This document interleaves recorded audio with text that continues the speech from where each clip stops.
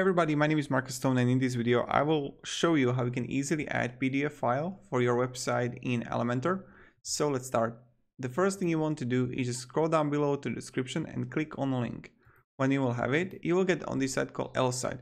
Elsite is an amazing company with a lot of widgets, and one of the widgets they have is PDF file. So let's click sign up for free. Now we want to sign with Gmail, Facebook, or normal mail. It's completely up to you. And then you want to click login. Now you're gonna see your applications here, and in search you want to write file or PDF. It really doesn't matter which one you choose between file and PDF. You can test both. So PDF, empt, create a widget, and now you can choose like which one you actually want to use. I recommend going with this one here, the first, or just choose like the downloads. It depends on you. So empt PDF file, continue with the template. Then you got like file here.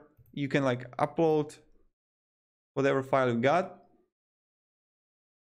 And then when you have it, you can change the how to display files, click save. Right after you have it, you need to choose a plan.